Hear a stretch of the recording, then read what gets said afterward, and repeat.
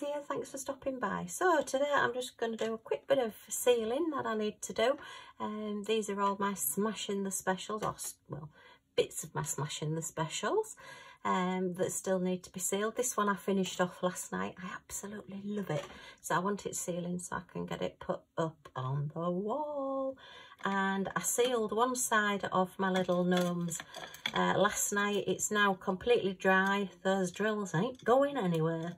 So I'm now going to seal the other side as well, because obviously, well, I suppose you could hang it up while it dries, but I like to leave one side to completely dry and then turn it over and do the other side. So let's get this sealed. I've got my Craft Buddy Crystal Art Sealer, and this is the huge pot.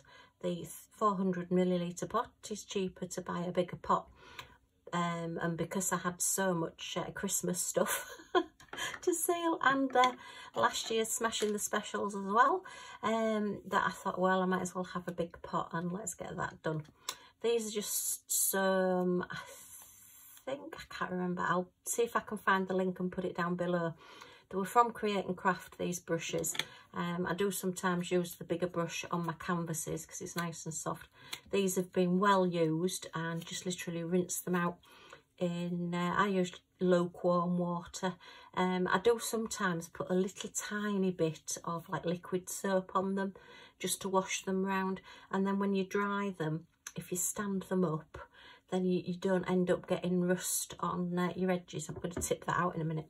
Yeah, you don't end up getting any rust or marks on your metal parts of your brush, because all the water is running down and dry in there, rather than if you put them this way, you'll find that water will get into these bits. It just makes your brushes last a little bit longer. So just a quick tip, if it works for you, great. Okay, so let's just let's do the gnomes first, because they're the little ones, and we'll get those out the way. I've got my glass cutting mats out. I do sometimes use like a Splodge Master craft mat to do this on, and I've got my little pokey tool as well, so that I can hold my project so I'm not getting it all over my fingers, which I normally do. So let's just get a little bit onto the brush, just give it, oops, a bit of a scourge there. Okay, and we'll get started. You don't need a lot of this, and don't be worried, it does go on white and then it does dry completely clear. So, and what I tend to do as well is on these, I've put the chains on first before I've sealed them, so that I can see where the chain goes, because sometimes, oops, just got a little bit much there. Wait, well, my brush is a bit drier.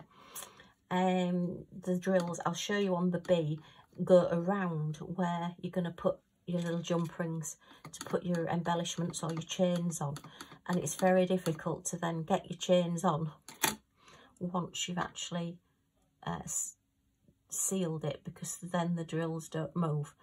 So let's just get that one done. So that's the little girl one done, and now let's get the little boy one done. So you don't need much, you're sort of putting it on and then taking it off.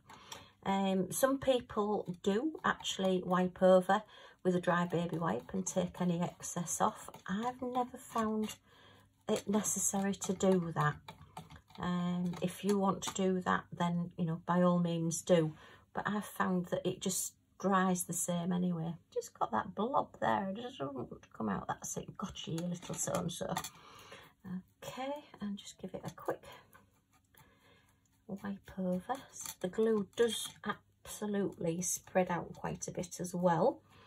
Some people do water down their glue. Again, that's something I've never done. If you do water down your sealer, you can get bubbles in it when you're doing a canvas.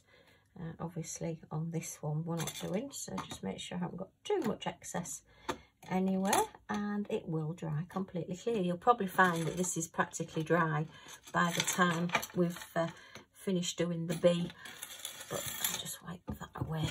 Don't want that to stick to the back of it. All right, let me just show you this bee. Okay, so if you can see there where this chain goes through, it's like a lobster claw clasp there, and this one was very, very stiff and didn't open up very much. So when I put it on, I actually moved this little gem here, if you can see that there, I actually moved that one out of the way. Otherwise, I was having to go over the acrylic and the gem to get the clasp on, whereas now I only had, well, because I'd taken it off, I only had to go over the acrylic, and now I can seal round that, so it's going to keep the hanger, the chain on a lot better. And it was exactly the same at the other side as well. I had to move one of the drills from there to be able to get this on. So it's just something to think about if you are sealing projects. Just think, does I need the hanger on first or afterwards? So just, you know, makes your life a little bit easier. Just a little bit of forward planning. Okay, so let's get this sealed. Make sure you go right round the edges, and this is great as well if you find, you know, when you're doing a project and sometimes the edges are sticky, the glue's gone really over the edges, then you'll find that this actually stops the edges from being sticky as well. So, to be honest, I think I'm finding, maybe it's because I've done so much of it, that this is my least favourite job at the moment, although I'm quite enjoying doing this one now. So maybe it was because I just did too many yesterday. I got all my Christmas stuff out and I was like, oh no, how many have I got left to do? I think what I need to do is start doing them as I go along, rather than leaving them as one great big project at the end. I tend to leave so that I've got a few to do. It doesn't matter if it goes on my glass mat, I can just soon wipe that off.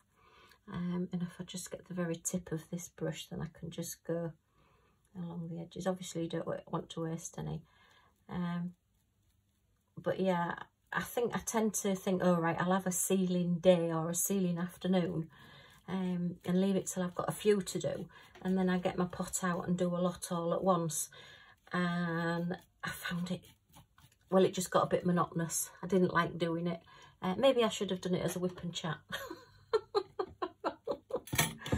But no, I didn't. So there you are. Yeah, let's just get this one done. As I say, if you go right over the top of the beads, it doesn't matter.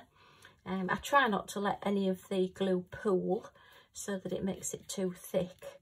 And you do only need to put one coat on, unless you find you've missed it completely when it's dry.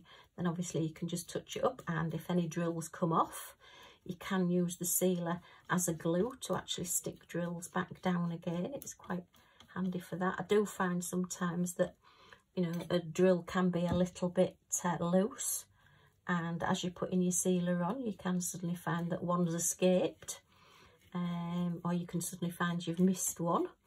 So you can just then go over, or just put a little tiny drop, and it will just then seal your drill back on again. So let's go around this wing. So pretty, this one. I'm so pleased I got it. Just really is sparkly.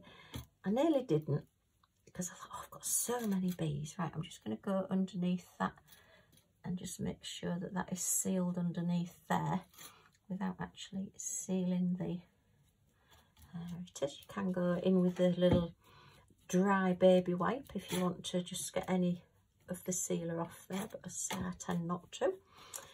Yeah, I nearly didn't get it. I did think, oh, everybody will think I'm mad. I've just got bees everywhere, but no, it's fine. And it looks lovely where I've got it in the room. It does look nice, because we're very plain in our house. We don't have a lot of colour in the house. I'm a very firm believer in sort of plainish walls, really. I don't know why, it's just the way that I am. So everything's just painted pretty plain, but then that just means any accessories or anything you get stand out an awful lot more, which is great. Okay, let's just get those little, are they feelers? Are they antennae? I'm not quite sure. Those little, whatever they are, horns? Feelers? Don't know. But we'll just get those done, and that little bit that's just sticking out there. So you don't need to be too gentle with these. I mean, obviously don't go in with a wire brush or anything, but you know, they are quite firmly on these gems, so you can give them a good old brush over. Basically, sealing it is like grouting tiles. What you're actually doing, you're not really putting the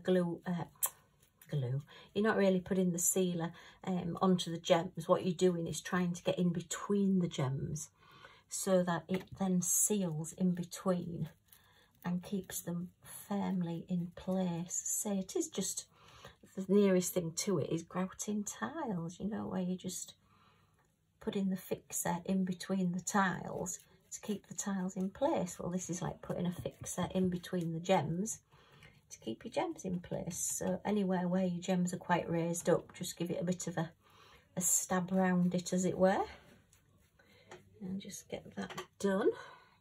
Okay, there are quite a lot of sealers out there. I have got some Mod Podge, and to be fair, I haven't tried the Mod Podge yet, not on diamond painting, because I am quite a big fan of Craft Buddy, and I've found that this works.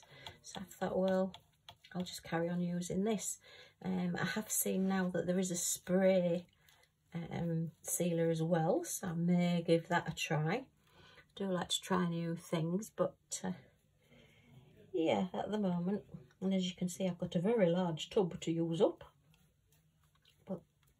And it does last a long time. So a little goes a long, long way. Right, we've just got a little loose gem there, so I'll leave it as is for now, and we'll have a look when it's dried and see what's happening with that one. So we'll just go over this flower. Okay, so I can hear my washing machine is on spin, so that's good. By the time I've got these finished, should be able to go and get my washing out and get that all hung up, ready for drying. Another job to do for everything in between. Okay, so I'll just get that one done there. Oops.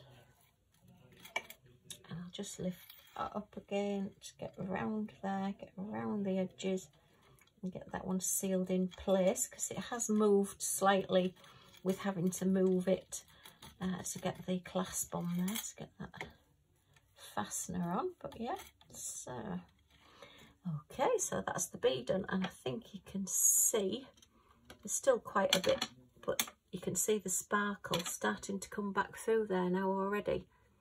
Okay, once that goes completely white, then we will be completely clear.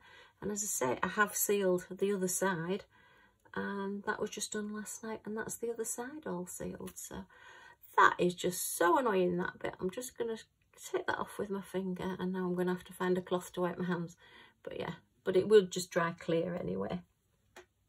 So as I say, it's a few hours. I mean, they're starting to go clear now, but it does take a few hours. I tend to, as I say, leave them overnight. I find for me that overnight works best, and then I know that it's fully dry and it's fully done. You can see that leg there now, look, is starting to dry off and round the edges. So yeah, just a quick little video showing you some sealing projects. I've got a couple of other bits to do as well, but they're Christmas, so I won't bore you with them. It would just be more of the same. So I hope you've enjoyed seeing these. If you have, a thumbs up is always much appreciated. And if you want to come back and see what I get up to next and see what else I have in store, press that subscribe button and the all notifications bell. You'll be notified when my next videos come out. So thanks ever so much for stopping by, and I do hope to see you all again soon. Bye for now.